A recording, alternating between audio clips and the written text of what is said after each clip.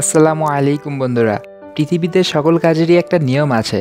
যে যত সুন্দর করে কাজটি সম্পাদন করতে পারবে তার সফলতাও কিন্তু ততটাই সুন্দর হবে। পানিতে নেমে হাত পা নাড়ালে তাকে সাঁতার বলবে না, পানিতে ভেসে থেকে হাত পা নাড়ালে তবেই তাকে সাঁতার বলবে। আর সাঁতার শিখতে হলে আপনাকে হাত পা নাড়ানোর সাথে সাথে পানিতে ভেসে থাকাটাও শিখতে হবে, তাহলে সেটি সাঁতার হবে। বাজার থেকে আপনি না জেনেই পাখি কিনে এনে লালন পালন শুরু করে দেন, সেই শুধু হাত পা নাড়ানোর মতো। আর পাখিগুলোকে লালন পালন করার সময় হাজারো বিপদ বিপত্তির মধ্যে পড়ে যান। আপনার পাখি সঠিক সময়ে ডিম দেয় না, ঘন ঘন অসুখ হয়ে যায়, পর উঠে টাকলু হয়ে যায়, ইত্যাদি ইত্যাদি। আজ আমি আপনাদের সাথে আলোচনা করব কিভাবে বাজার থেকে আপনি কোয়েল পাখি কিনবেন। আশা করি যে টিপসগুলো আমি আপনাদের দিব সেগুলো যদি আপনারা যথাযথ ফলো করেন তাহলে আপনি স্থির পুকুরে নয়, সফলতার সমুদ্রে আপনি সাঁতার কাটতে পারবেন ইনশাআল্লাহ। নাম্বার 1, প্রথমত আপনাকে সঠিক একটি দিন নির্বাচন করতে হবে। ইয়েস, পাখিকে কেনার সঠিক একটি দিন। যদি পাখিকে আপনি ঠান্ডার সময় কিনতে চান তাহলে যেদিন পাখি কেনার সিদ্ধান্ত নেবেন তার পূর্ববর্তী 7 থেকে 10 দিন যেন সেম আবহাওয়া থাকে। অর্থাৎ আজ যেমন শীত বা কুয়াশা থাকবে, পূর্বের 10 দিন যেন এমনই শীত বা কুয়াশা থাকে। এর কারণ হলো পাখিরা যদি আবহাওয়া পরিবর্তনের কারণে অসুস্থ হয়ে থাকে তাহলে আপনি বুঝতে পারবেন এই 10 দিনের মাঝে সেই পাখিগুলোর মধ্যে যদি আবহাওয়া পরিবর্তনজনিত কোনো অসুখ থেকে থাকে তাহলে তা এর মাঝেই প্রকাশ পাবে। আর পূর্ববর্তী 10 দিন যদি সেম আবহাওয়া থাকে তাহলে আবহাওয়াজনিত রোগের সমস্যা থাকার সম্ভাবনা খুবই কম থাকে। নাম্বার 2, যদি গরমের সময় পাখিকে কেনার সিদ্ধান্ত নেন তাহলে শীতের মতোই সেম কন্ডিশন, পূর্বের 10 দিন যেন সেম আবহাওয়া থাকে। বিশেষ করে ঝড় বৃষ্টি এবং রোদের কথা মাথায় রাখবেন। আর গরমের সময় আমি পাখিকে লালন পালন করার জন্য ক্রয় করাটা একদম পছন্দ করি না, কারণ এ সময় যদি আপনি তাদের ঠান্ডা স্থানের ব্যবস্থা না করতে পারেন তাদের জন্য তাহলে তারা ঠিকভাবে ডিম দেবে না। কিন্তু গরমের সময় পাখিকে পালনের কিন্তু একটা প্লাস পয়েন্টও আছে। গরমে পাখির অসুখ একটু কম হয় শীতের তুলনায়, এবং গরমের সময় তাকে নিয়ম করে রোদেও দিতে হয় না, সেজন্য আপনার অনেক সময়ও বেঁচে যায়। তাহলে গরমের সময় আপনার করণীয় হলো গরম পড়ার ঠিক 1-1.5 মাস আগে আপনি পাখি ক্রয় করবেন এবং তখন থেকে লালন পালন করা শুরু করবেন, যাতে তারা গরম দেওয়ার পূর্বেই ডিম দেওয়া শুরু করে। নাম্বার 3, পাখি কেনার পূর্বে আবহাওয়ার পূর্বাভাস সম্পর্কে জেনে নেবেন, যাতে পাখি কিনে আনার পর অন্তত 3 দিন যাতে রোদালো আবহাওয়া থাকে। অর্থাৎ যাতে কেনার 3 দিনের মাঝে কোনো ঝড় বৃষ্টি বা ঠান্ডার আশঙ্কা না থাকে। যদিও বা সব কিছু আল্লাহ তাআলার হাতে, কিন্তু আপনার প্রচেষ্টা যাতে ঠিক থাকে। এর কারণ হলো পাখিগুলোকে কিনে আনার পর তাদের জীবাণুমুক্ত করতে হবে, তাই কিনে আনার 3 দিন পর পর্যন্ত যাতে রোদ থাকে। শীতে এবং গরমে কিন্তু পাখিকে জীবাণুমুক্ত করার পদ্ধতি কিন্তু ভিন্ন, আর অবশ্যই পাখিকে কেনার পর জীবাণুমুক্ত করতেই হবে, নয়তো এই পাখির মধ্যে কোনো পরজীবী বা কোনো পোকামাকড় থাকলে আপনার বাসায় অন্যান্য পাখির মাঝে তা ছড়িয়ে যেতে পারে। জীবাণুমুক্তকরণ নিয়ে বিস্তারিত ভিডিওর কাজ চলছে, তাই এখানে এর সম্পর্কে বিস্তারিত কিছু আলোচনা করলাম না। আশা করি পাখিকে জীবাণুমুক্ত করার ভিডিওর জন্য একটু অপেক্ষা করবেন।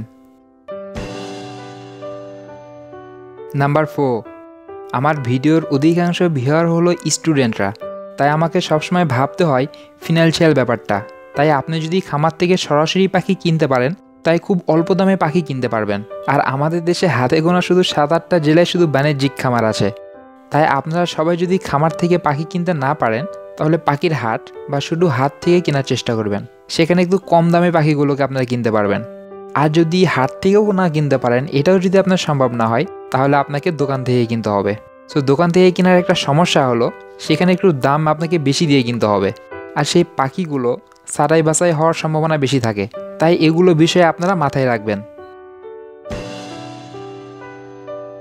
নাম্বার 5, কোন বয়সের পাখিগুলোকে কিনবেন, এটি কিন্তু একটা বড় একটা ফ্যাক্ট। আমাদের বাজারে 4 বয়সী পাখি কিনতে পাওয়া যায়। বাচ্চা পাখি, 20 বা 25 দিন বয়সী পাখি, প্রি লেয়ার, আরেকটি হলো লেয়ার বা ডিম দেওয়ার পাখি।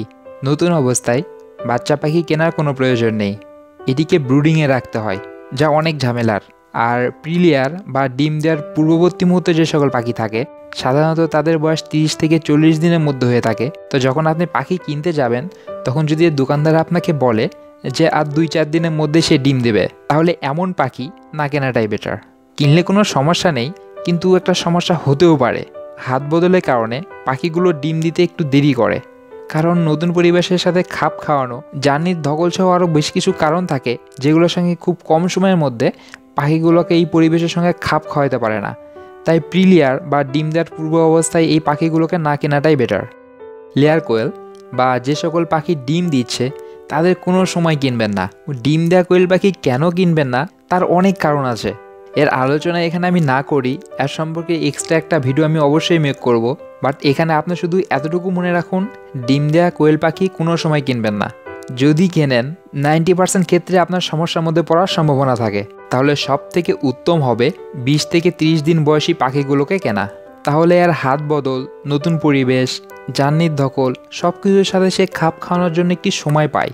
আর এই ভিডিওতে আমি আপনাকে যেমনটা খাদ্যাভ্যাসের নিয়মগুলো শিখিয়েছিলাম, ঠিক তেমনি আপনি ছোটোবেলা থেকে তাকে যত্ন নিতে পারবেন। আর তার মধ্যে যদি আপনি সঠিক খাদ্যাভ্যাস গড়ে তুলতে পারেন তাহলে সে ভবিষ্যতে অবশ্যই ভালো সার্ভিস দেবে ইনশাআল্লাহ। আর এই বয়সী পাখির দামও কিন্তু অনেক কম। আর যদি আপনি 25 থেকে 30 দিন বয়সী পাখি কিনেন তাহলে সে কিন্তু অটোমেটিক্যালি 15 থেকে 20 দিনের মধ্যে ডিম দিয়ে দিবে। আর প্রিলিয়ার বা ডিম দেওয়ার কোয়েলের দাম কিন্তু এর থেকে 3-4 গুণ বেশি। কিন্তু আপনি যদি 15 থেকে 20 দিন এই সকল পাখির পিছে 10 টাকা খরচ করেন তাহলে কিন্তু আপনি বড় কোয়েল পাখি পেয়ে যাবেন। তাহলে মিশামিশি কেন আপনি বেশি টাকা খরচ করতে যাবেন? আর বেশি দাম দিয়ে পাখি কেনা যদি ভালোই হতো তাহলে না এই কথাটা ঠিক ছিল, কিন্তু দাম দিয়ে যে পাখিটা আপনি কিনছেন সেখানে তারও ক্ষতি আপনার বেশি হচ্ছে। সো আমার মতে বা আমার অভিজ্ঞতা থেকে আপনাদের বলছি, 20 থেকে 30 দিন বয়সী কোয়েল পাখি কিনবেন, এটা সব থেকে ভালো হবে। নাম্বার 6, সঠিক পাখি নির্বাচন 1। যেহেতু আপনি 20 থেকে 30 দিন বয়সী পাখি কিনবেন সেহেতু তার সমস্ত শরীরে পোর দ্বারা পূর্ণ থাকবে, কোথাও কোনো পোর উঠে যাওয়া থাকবে না। পাখির পোর সাধারণত ডিম দেওয়ার আগে 40 দিন বয়সের আগে হালকা পাতলা পোর উঠতে পারে, এটা নর্মাল। কিন্তু ভালো করে লক্ষ্য করলে বুঝতে পারবেন সেই ফাঁকা স্থানে কিন্তু ছোট ছোট নতুন পোর আপনি দেখতে পাবেন। সো পোর পড়লে যে পাখি অসুস্থ এ কথা ভুল, এটা একটা নর্মাল একটা বিষয়। কিন্তু তবুও সেফটির জন্য এমন পাখি না কেনাটাই ভালো। ঝকঝকে এবং ফ্রেশ দেখতে পাখিকে কিনবেন, তাহলে আপনি সেফটি এবং গ্যারান্টি পাবেন। নাম্বার 7, পাখি নির্বাচন 2। পাখির পায়ের দিকে বিশেষ করে লক্ষ্য করবেন। অনেক সময় পায়ে টয়লেট লেগে গোটা হয়ে যায়, সেখান থেকে আবার ইনফেকশনও হয়ে যায়। অনেক খামারি ভাইয়েরা কি করেন, পাখিগুলোকে খাঁচায় না পেলে অনেক সময় ব্রুডিংয়ের মধ্যে রেখে দেন। সো ওই ব্রুডিংয়ের সময় পাখির পায়ের সঙ্গে টয়লেট লেগে যায় এবং আস্তে আস্তে সেটি শক্ত হয়ে যায় এবং তা শক্ত হয়ে গোটা হয়ে যায় এবং পরবর্তীকালে সেখান থেকে ইনফেকশন হয়ে ওই পায়ে টিউমার হয়ে যায়। আবার পাখির কিন্তু বসন্ত হলেও পায়েই বেশি বোঝা যায়।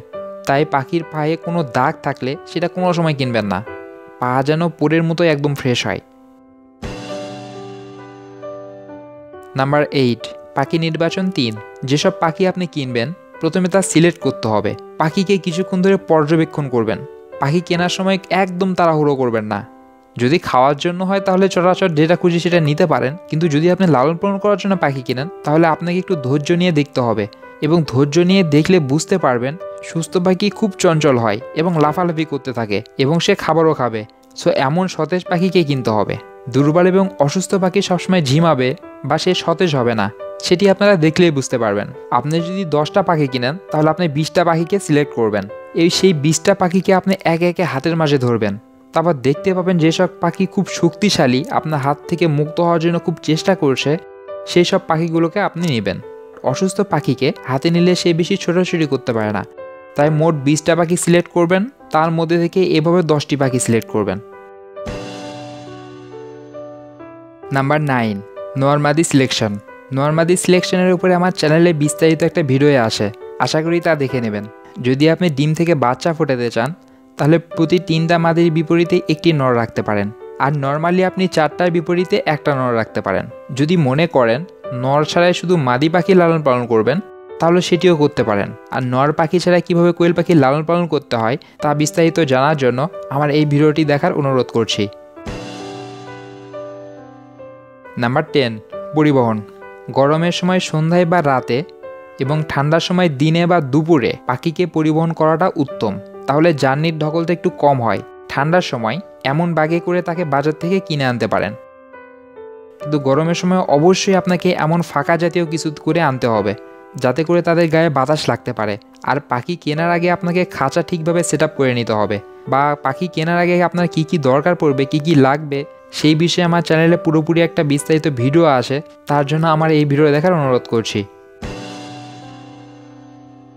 নাম্বার 11, পাখি কিনে আনার দিন তাকে বাড়ির কোনো এক কর্নারে রাখতে হবে বা সিঁড়িতে রাখতে হবে, যাতে করে তার থেকে কোনো ভাইরাস বা ফ্লু আপনার বাড়িতে প্রবেশ না করতে পারে, নয়তোবা তার থেকে কোনো পরজীবী বা জীবাণুগুলো আপনার বাড়িতে থাকা অন্যান্য পাখিদের মাঝে সংক্রমিত হতে পারে। তো যেদিন আপনি তাদের কিনে আনবেন সেদিন নয়, তার পরের দিন তাকে জীবাণুমুক্ত করতে হবে। আবার বলছি, পাখিকে কিনে আনার প্রথম দিন তার সঙ্গে কোনো কিছু করা যাবে না।